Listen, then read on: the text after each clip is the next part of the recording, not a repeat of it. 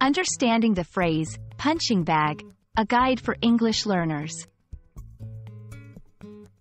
Hello, everyone. Today, we're diving into a fascinating English phrase, punching bag. This phrase is rich in meaning and is commonly used in everyday English. So, whether you're a language learner or just curious about English idioms, stay tuned to discover the various aspects of this interesting expression. Firstly, let's explore the literal meaning of punching bag.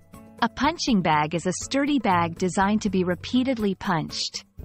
It's used for exercise, particularly in boxing and martial arts. This physical object serves as a tool for people to practice their punching techniques. Understanding this literal meaning is crucial as it forms the basis for the metaphorical uses of the phrase. In a metaphorical sense, a punching bag refers to someone or something that is frequently criticized or blamed. This usage stems from the idea of the physical punching bag, which endures repeated hits.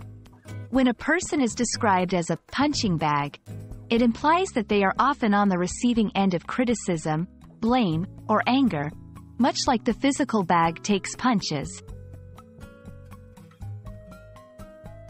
To better understand the metaphorical use, let's look at some examples.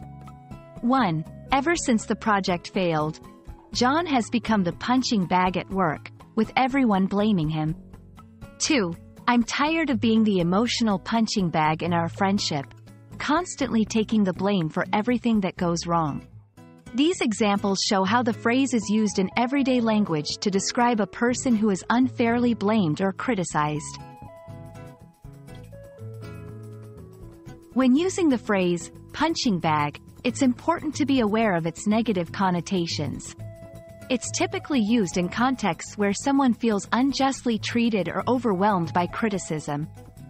It's not a phrase to be used lightly, as it carries a sense of sympathy for the person being described as a punching bag. So, there you have it. The phrase, punching bag, is a powerful expression in the English language, conveying a sense of enduring criticism or blame. We hope this video has shed light on its meanings and uses. Remember, language is not just about words, it's about the stories and emotions they convey. Happy learning, and see you in the next video.